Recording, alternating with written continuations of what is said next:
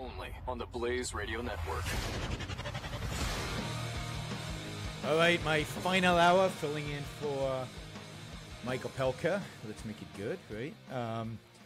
We've been doing a lot of good news today, and a lot of the good stuff happening in the world, and I think we're wrapping up that discussion by discussing what leads to good stuff.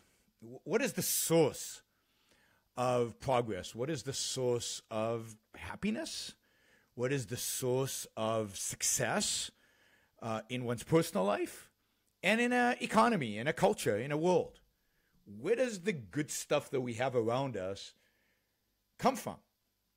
And where does the bad stuff come from? And I have argued that the good comes when we exercise our minds, when we use our reason, when we think before we act, when we embrace reason and thinking as our tools, as our means of cognition and our guides to action. And, that doesn't mean ignoring your emotions. Emotions are great. Emotions are how we live our life, how we experience our life.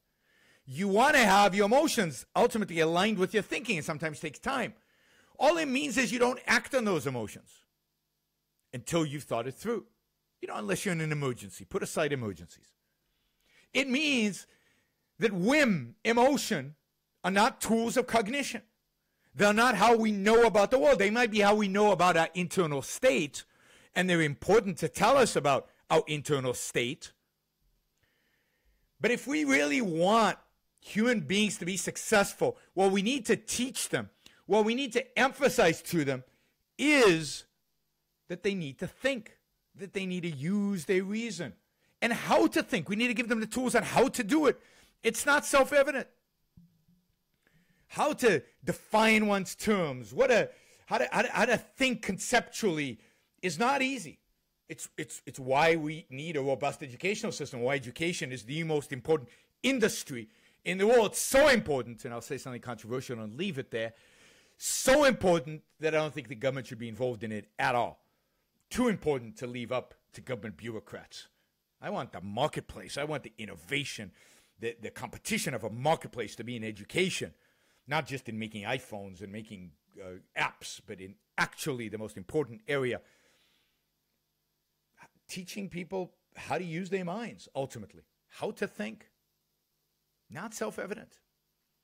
Progress is not self-evident. Take some simple examples. If you're going to, if you're 10, 20, 30,000 years ago, you're still a hunter-gatherer.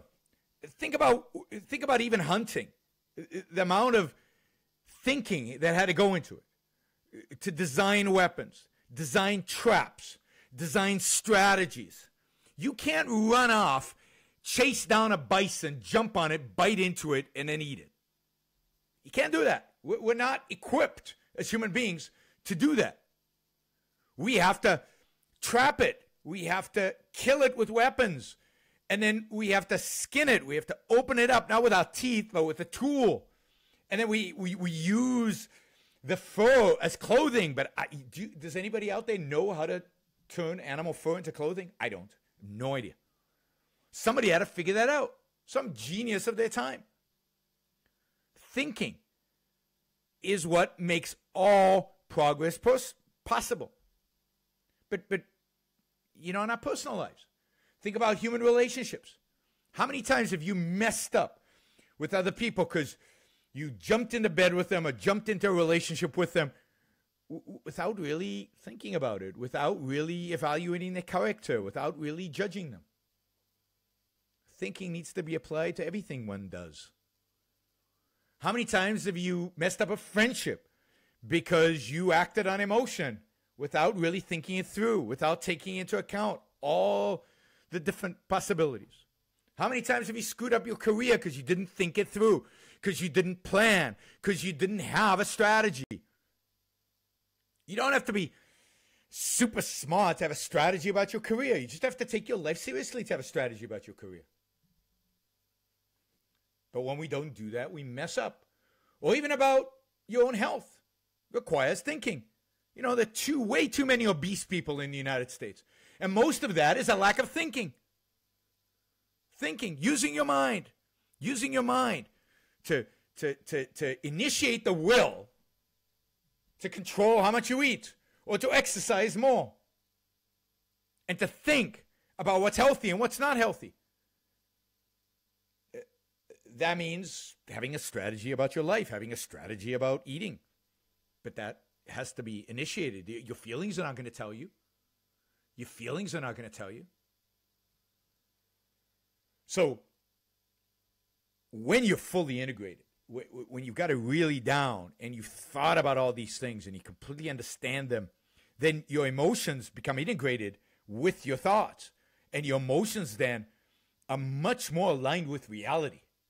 Even then, you have to be careful because it's hard on the spot to evaluate emotions. Whereas you can look, you can see, you can think, you can get evidence, you can get facts and evaluate. So always think. I mean, one of the great tragedies in America today is the fact that there is a vast number of people who are significantly unhappy, that are depressed, suicidal. Suicide rates are very high right now. That are drinking. Deaths because of drinking and destroying one's liver, I guess, and destroying one's health are way up. Opioid addiction, which is a lot of it is psychological. I mean, some of it has to do with the way healthcare is practiced. I'm going to leave that aside, not an expert on that. But a lot of it has to do with people wanting an escape. But drugs are an escape. Drug use generally. To the extent that drug use is popular, the fact that so many people are excited about the legalization of marijuana because they get to use it suggests to me there are a lot of people out there who are, you know, at the very least neurotic, depressed, whatever, and they need an escape because that's what marijuana is. For the most part, it's an escape. So I'm all for legalizing marijuana, just to be clear. I'm also for legalizing harder drugs because I think that's the way you solve these problems is by legalizing them and bringing them out from the black market. But I'm not celebrating because I get to use them because I don't use them because I don't want to escape reality. Reality is really cool. Reality is really good. Life is really cool and really good. I don't want to dull my brain. My brain is the source of the goodness in my life. I want to sharpen my brain. Now, if you had a drug for that, we could talk. Right? But I don't know if you're familiar with this statistic, but there's this statistic out there that says that right now, white men, lower middle class, between the ages, I think it's between the ages of 35 and 55 or something like that, have a declining life expectancy. For the first time in American history, a group of Americans is actually dying younger than they did a generation ago. And a lot of that is attributed to suicide, heavy drinking, and drug use. I would say it's a symptom of a society that doesn't respect reason, that doesn't respect education, that doesn't respect productiveness, going out there and working for a living and having a career and planning out a career. And I know a lot of these people lost their jobs. Go find another one. Change careers. In spite of all the regulations and all the controls and the slow economic growth, there's still plenty of opportunities out there in the world. I think that this, tragedy of depression in this country is a consequence of our educational system, of the dulling of the American mind, of the destroying of the minds of students, of not teaching them how to think, but more importantly than that, not teaching them the value of thinking, not teaching them the value of reason. That's the ultimate cause of the opioid epidemic, the ultimate cause of binge drinking in college, the ultimate cause of the increase in suicide rates among teenagers and among older adults is they haven't been taught what it means to live as a human being. They haven't been taught the value and the importance of using their mind. And they haven't been taught how to do it. They've spent their time in circles emoting to one another. All right. I'm going to take a break now, take a breath, calm down, and come back and talk more about the importance of reason and rationality. It's a negative consequence when we don't do it, but also what kind of political, economic environment do we need in order to allow it to flourish? You're listening to Yaron Brook on Pure Opelka, and we'll be right back after this break. There's a lot of people suffering. There's a lot of people depressed. There's a lot of people who are not happy. A lot of people who are underemployed. A lot of people who don't have work. I mean, you know, Donald Trump got elected.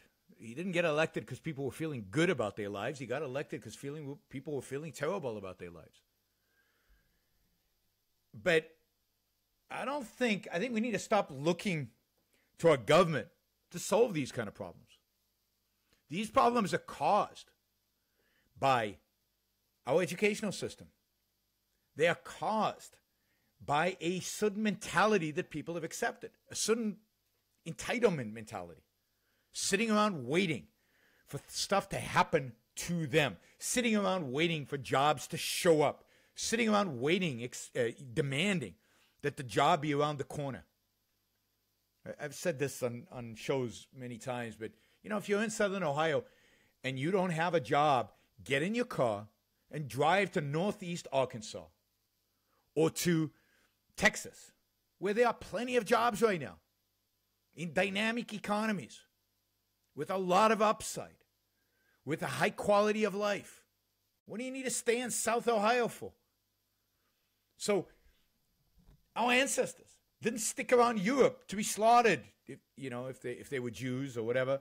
They didn't stick around Europe to die of starvation if they were Irish during the famine. They got in boats and left. And in those days, when you left, you couldn't go back. You'd never see your relatives again, and it took months, and you didn't know where you were going. Now it's easy. Get in a car, go find a job.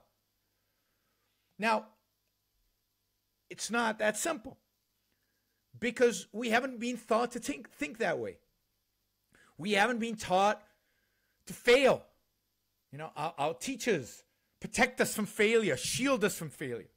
They shield us from thinking. They shield us from really engaging with the world. They don't tell us what actually leads to success in life. You know, we're sent around in high school now. All these kids have to do community service. Community service is not what changes the world. Community service doesn't make you a better person. Community service doesn't help the poor long term. Community service doesn't help you as a human being be a better person.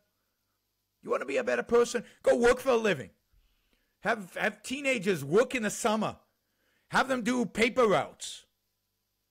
Have them actually learn where money comes from, where wealth comes from. And fail them in class once in a while. They need to learn how to fail.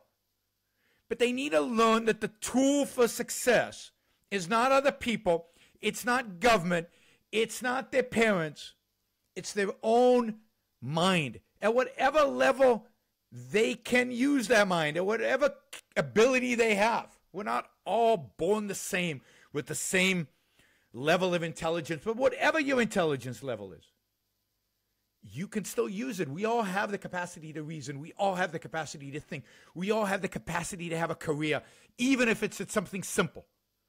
We can do a good job. We can do a bad job.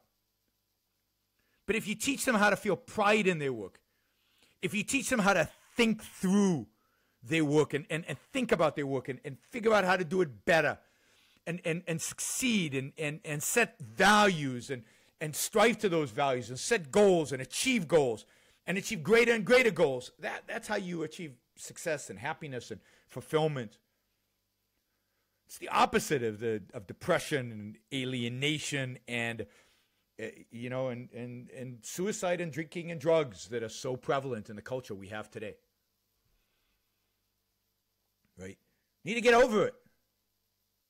You are the only person responsible for your life. If you're over 18, nobody else is responsible for your life. You're it. And if your teachers haven't given you the tools, then damn those teachers. If the culture is not giving you the tools, damn that culture. But you know what? You know what? It doesn't matter. You're the one who has to live with it. So figure out what the tools you need are. Figure them out. Learn them yourself. Today with the internet, you can learn anything on the internet. Figure it out. Set a goal. Aspire to do something. Aspire to be somebody. And go out there and do it. Live. This is all about just living. Not wasting your life. Get out of bed. Get off the drugs. Stop drinking that alcohol. And go and live. You got only one shot at this. You ain't going to get, there's no, what do you call it? Groundhog's Day. It's not going to happen 2 minutes. to you. One shot. One shot. And it all boils down to take your mind seriously. Don't let your emotions be so overwhelming that you can't think yourself out of whatever predicament you have.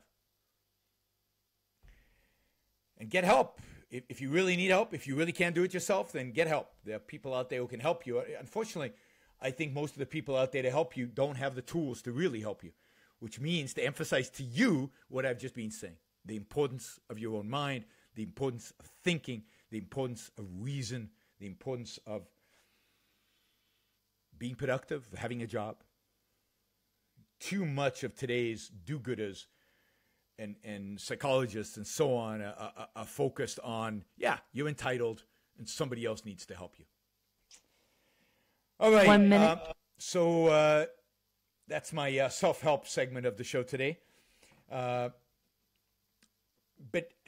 I think we want to now broaden this. We want to now ask the question of, okay, what kind of environment, what kind of culture, what kind of political system, what kind of economic system would make this easy?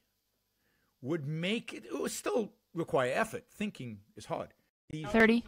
And would make it possible for us as an economy, as a culture, to grow and thrive and be successful, not just as individuals, but as a culture.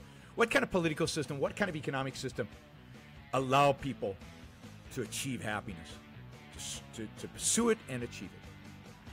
All right, we'll do that when we get back. You're listening to Yaron Brook on 10. Opelka, and we'll be back right after this 5. break.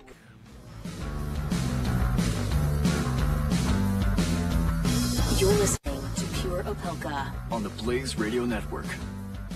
All right, we're heading into our last half an hour, filling in for Mike Opelka. He'll be back tomorrow. And let me just remind you that if you want to listen to more Yaron Brook, the Yaron Brook Show is on The Blaze every Sunday from 2 to 4 East Coast time. It's the success. We talked about what is, at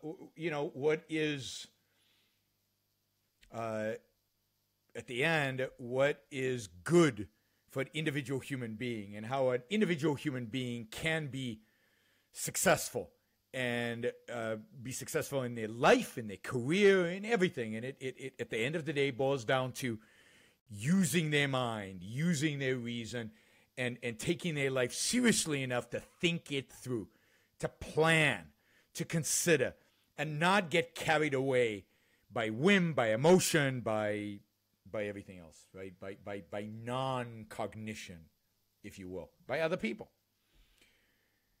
How do we create a culture like that? How do we create a society like that? How do we create a culture and a society that reinforces that supports that, and that really makes that a norm and possible and really a norm? And I'd say that what we need is, what does the human mind need in order to flourish? What do individuals need in order to use their mind? What is the enemy of reason, the enemy of thought, the enemy of rationality, the enemy of truth, the enemy of seeking truth? We talked about seeking truth yesterday. The enemy is force. The enemy is coercion. The enemy is an authority with a gun. The enemy is anybody trying to impose their will or their ideas on you. Force is the enemy of the individual. It's the enemy of happiness. It's the enemy of progress. It's the enemy of success. It's the enemy of thinking, of reason, of rationality. So the kind of world we want to live in is a world without force. It's a world without coercion.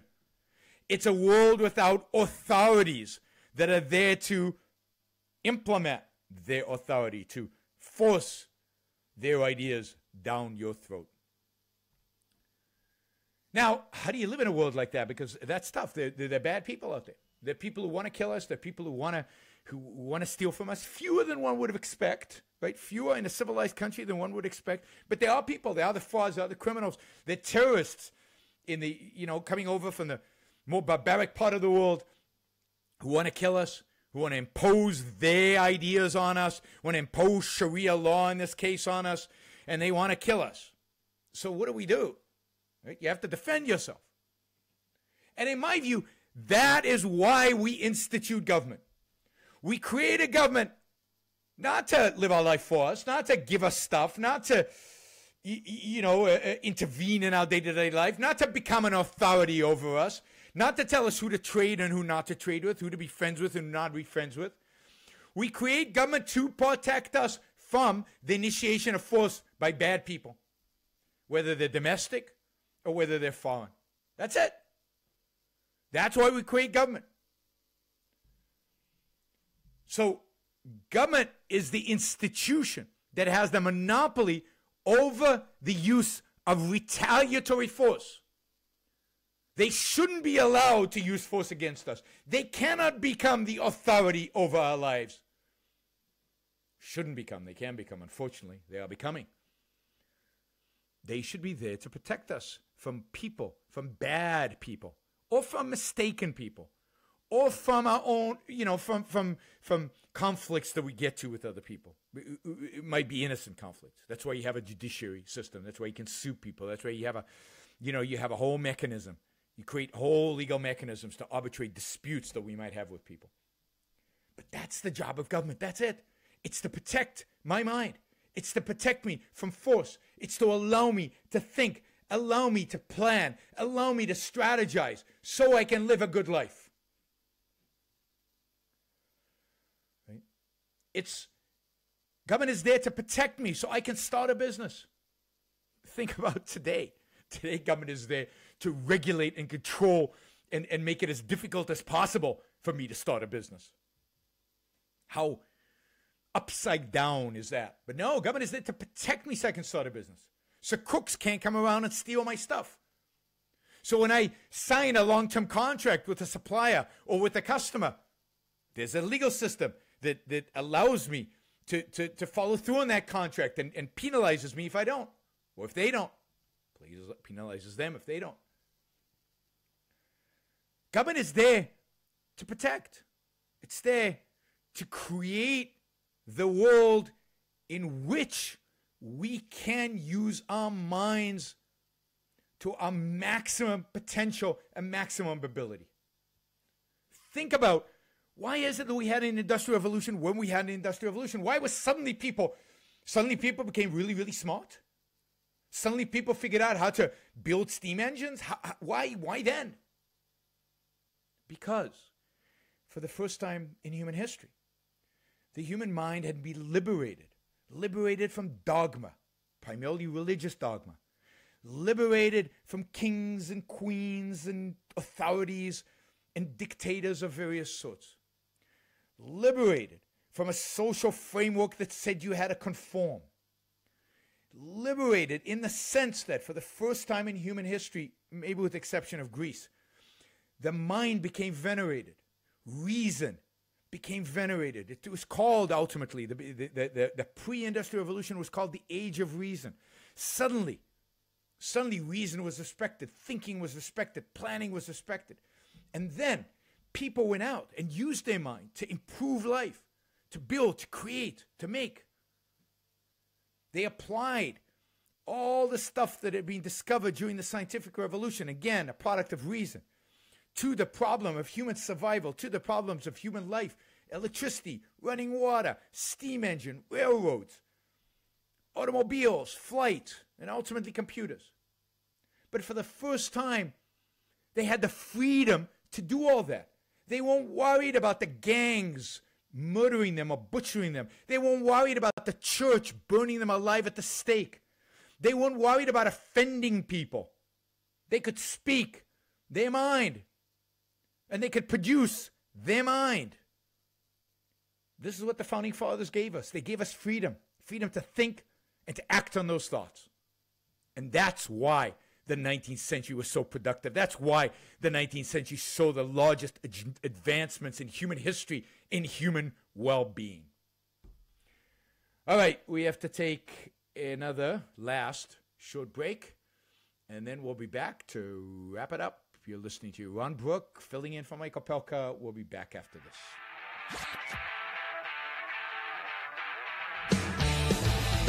Pure Opelka with Mike Opelka on the Blaze Radio Network. So, like Ayn Rand, I am a huge advocate for capitalism and for freedom and for the government staying out of my life. But I'm an advocate for those things because I'm an advocate for my own life, because I want to be able to live the best life that I can live. I care about my own happiness and my own success and my own flourishing. I am self-interested. And I understand that the only way for me to be successful in life is to use my mind, to think, to apply thinking. And the only political system that leaves people free to think and act on those thoughts is capitalism. That's why I'm a capitalist. I'm a capitalist because I understand the role of reason in human life. I'm a capitalist because I understand that reason, thinking, rationality is man's means of surviving and thriving and flourishing. And therefore, I want the government out of my life.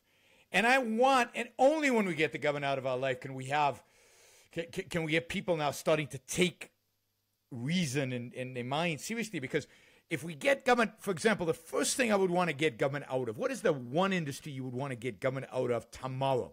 Tomorrow, if I had to pick one. If I could abolish one department in the federal government, but it's not just the federal government. The problem is this is primarily regulated by the states and by local government. If I could do one thing, it would be to abolish public education. Abolish it completely.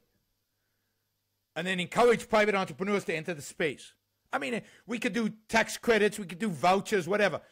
But get government out of education. Break up those evil teacher unions who care much more about the teacher pension than they do about educating our kids.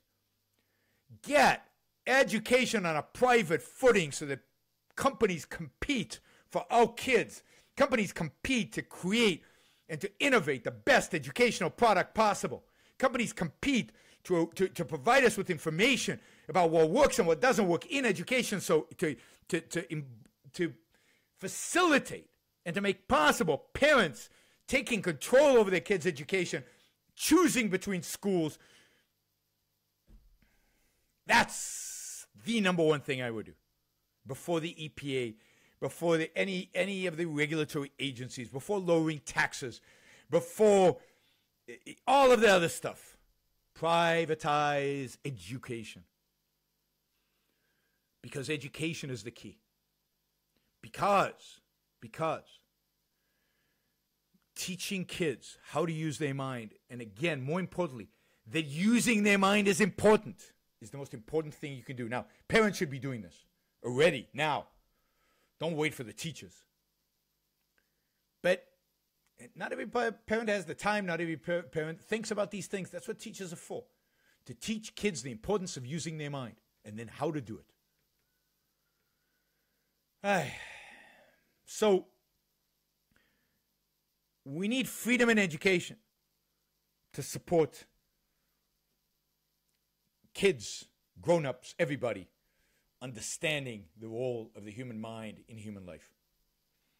So, we need capitalism, we need freedom, and start with education and then dismantle the rest of the federal government and the state governments and the local governments and all of the people out there who want to tell me how to live, who want to tell me what to think, who want to tell me what to do.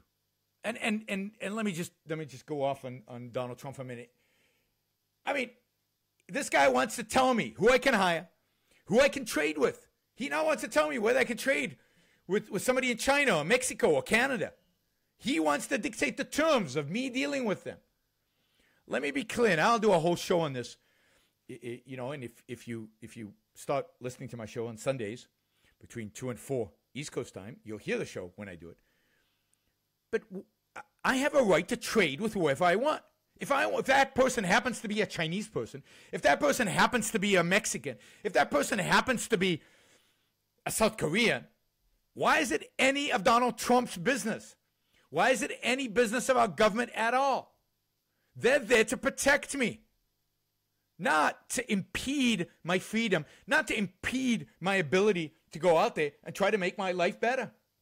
And if I believe making my life better is by trading with somebody in China, then it's none of their business. Now, if China was an enemy, like Iran or North Korea, yeah, I'm all for banning trade with the enemy. But yeah, let's define the enemy. I'm all for that. Not having trade with them. Sure, but there are only like 3-4 countries in the world that would probably qualify as the enemy of the United States of America. Most of them are not enemies.